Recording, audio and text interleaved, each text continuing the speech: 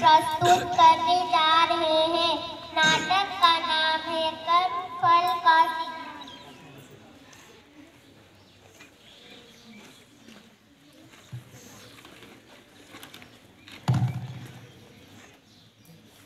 Mic की जरूरत नहीं है।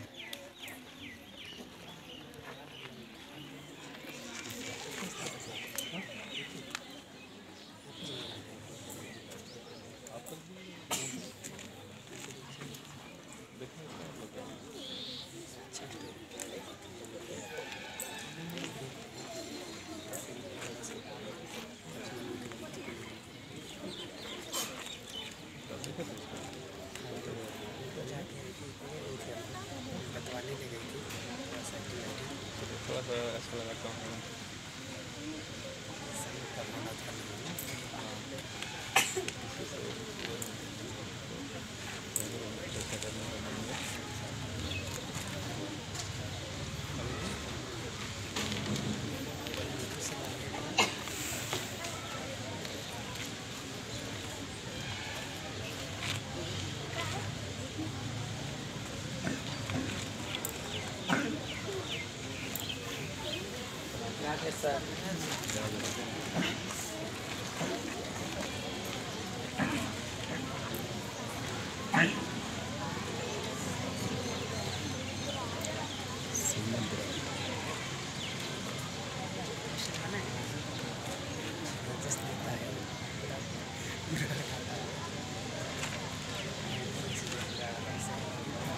सुभद्रा है ना, हाँ वहाँ पे वो सुभद्रा लिखा हुआ है।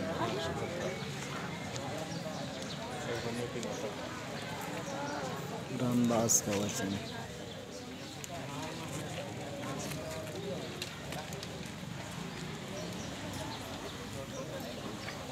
ये विषय खाली है, इधर यहाँ खाली है।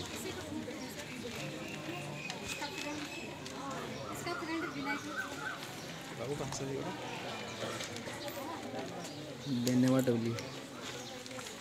नेवाटली से।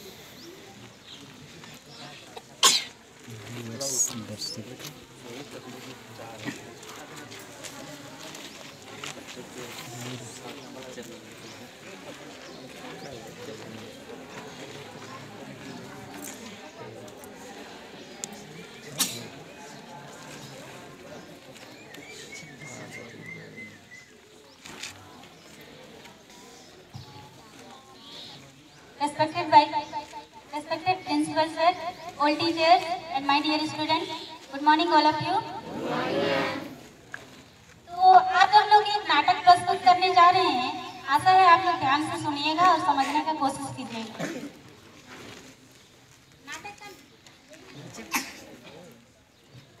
नाटक का नाम है कर्म फल का सिद्धांत। इसमें मेन पात्र हैं श्री कृष्ण,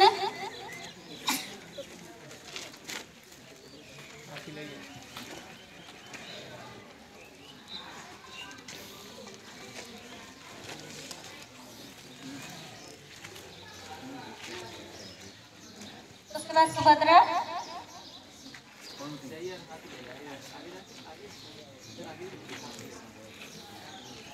अभिमन्यु,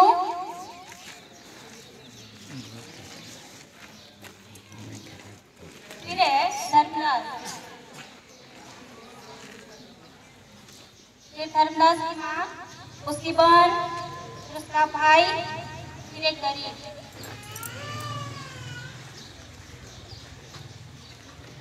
चलिए अब इसको सुनते हैं और ध्यान से देखिएगा और आनंद लीजिए।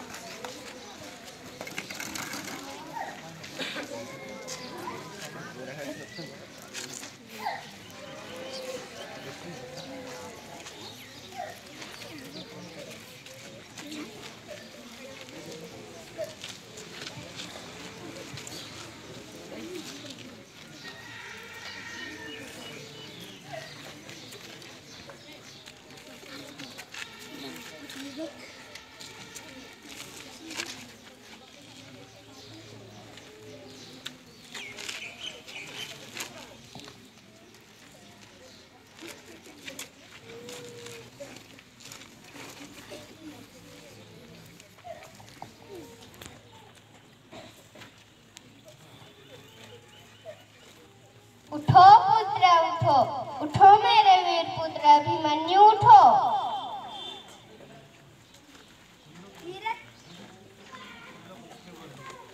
धीरज रख सुभद्रा, धीरज रख। जिसका मामा स्वयं श्री कृष्ण हो, जिसके पिता के समान इस धरती पर दूसरा कोई भी नहीं, फिर भी वह मिट्टी पर समारत हो गया, तो मैं कैसे धीरज रखूं कृष्ण कैसे?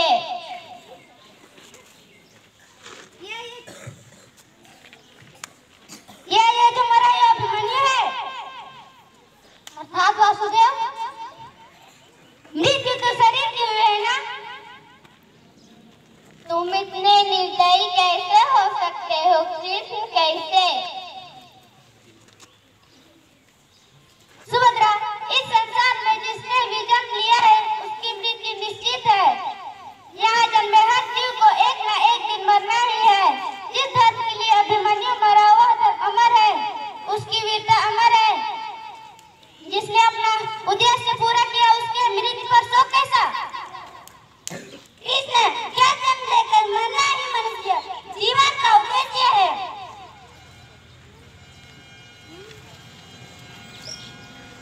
धर्म के लिए जीना और धर्म के लिए मरना मनुष्य जीवन का एकमात्र उद्देश्य है।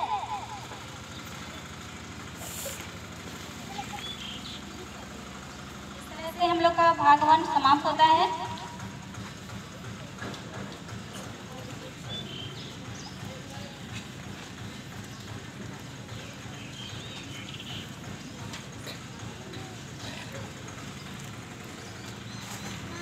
पानी पिला दो, पानी कोई पानी पिला दो, पानी कोई पानी पिला दो, पानी कोई पानी पिला दो। पानी चाहिए? ये लो पानी। लगी पर किसी का काम ना सका, अब इसको पानी चाहिए। पानी कोई पानी, पानी कोई पानी पिला दो, पानी कोई पानी पिला दो, पानी पानी पिला दो। उठो धर्मराज के वेद आत्मा, छोड़ो इस शरीर को। प्रभुआ, हाँ धर्मदास, देखो तुम्हारे मृत्यु के समय तुम्हें कोई पानी पिलाने वाला भी नहीं है। ऐसा क्यों प्रभु, ऐसा क्यों? तुम्हारे कर्मों के कारण धर्मदास, तुम्हारे कर्मों के कारण। कुछ स्मरण है तुम्हें? नहीं ना? चलो ले चलता हूँ तुम्हें एक सुनहरी यात्रा पर, दिखाता हूँ तुम्हारी बचपन का झांकियाँ।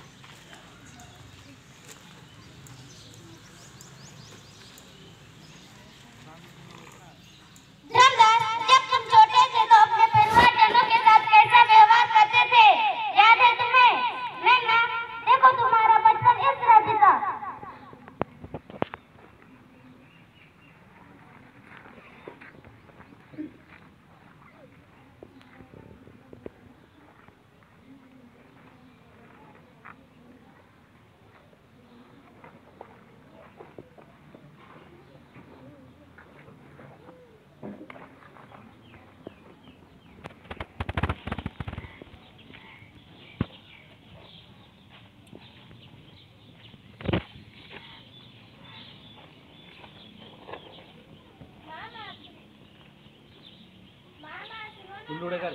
खाली चेक करो। मामा सुनो ना, क्या हुआ?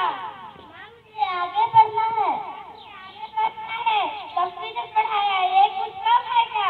अब इसे आगे बढ़ना है। कोई घर का काम तो आता जाता नहीं है, ससुराल जाके हमारा नाम कटवाएगी क्या? चल जाए यहाँ से।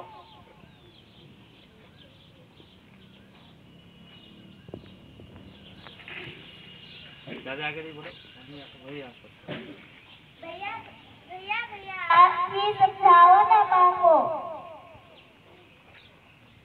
सामने जाओ। क्या समझा माँ को? माँ तो ठीक ही कह रही है ना? भैया आप ही को पढ़ रहे हो ना? मैं लड़का हूँ और तू लड़की, तेरा काम है चूल्हा चौका करना, जा वही कर।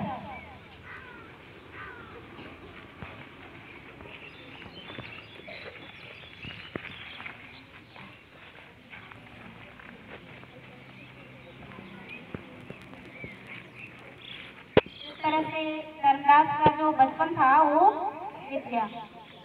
वो युवावस्था में आता है। देखो ये तुमने क्या किया?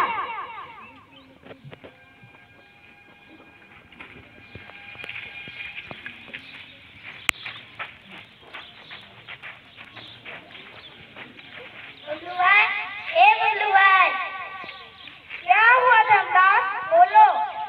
अरे धर्मदास, तुमको तो नेता बनना था ना, हमारे साथ रहोगे तो कैसे नेता बनोगे?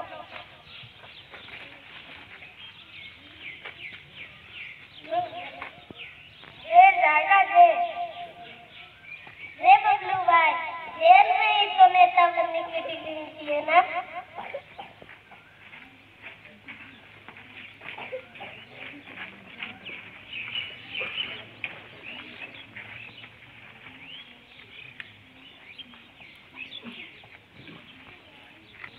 तुम्हारे तमाम गलतियों के बावजूद भी मैंने तुम्हें अवसर प्रदान किया कि तुम कुछ अच्छा कार्य कर सको, लेकिन तुमने किया भी तो क्या?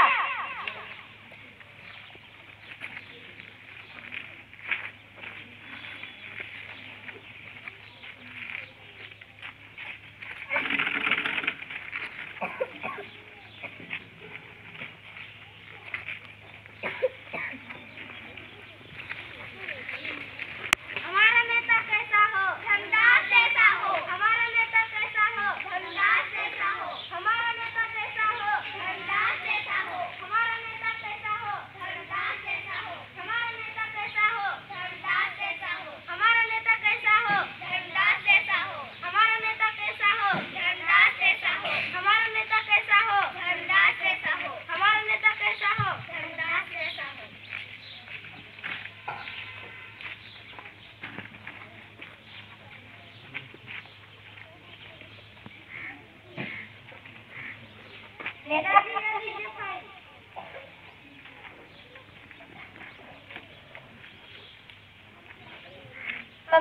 कहाँ करना है साइन?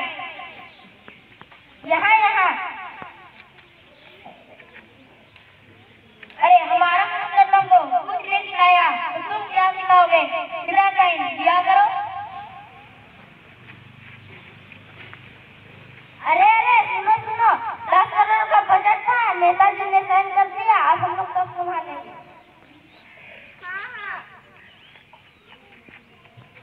शाबाश, तुम बहुत आगे जाओगे। अब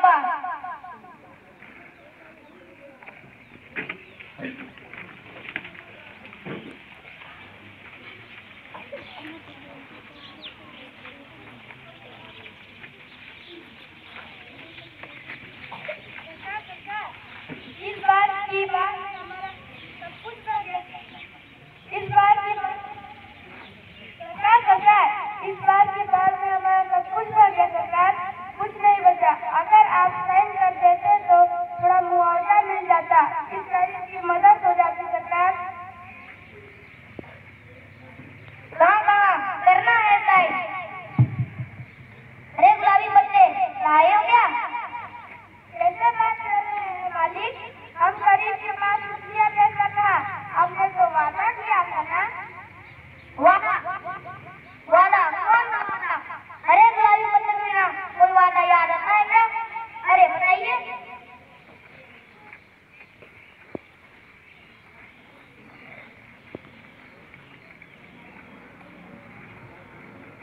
अरे धर्मदास, तेरा तो बुढ़ापा भी चैन से नहीं बीता। विवाह जैसे संस्थानिक तंत्र में भी तुमने अपना स्वार्थी चित किया।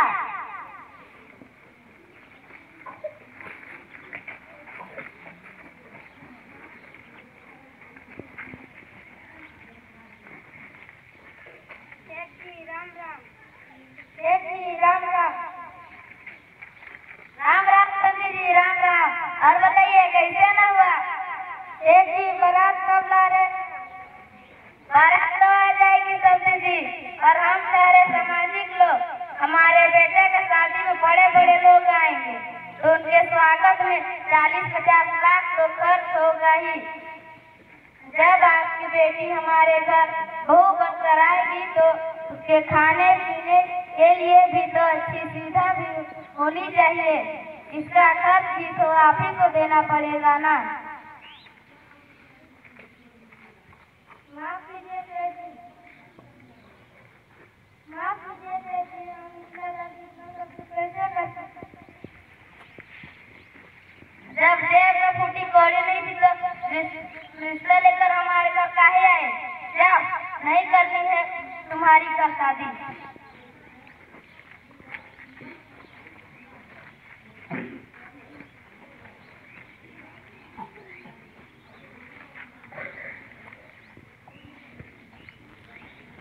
मुझे माफ कर दीजिए प्रभु, मुझे माफ कर दीजिए और एक मौका दीजिए।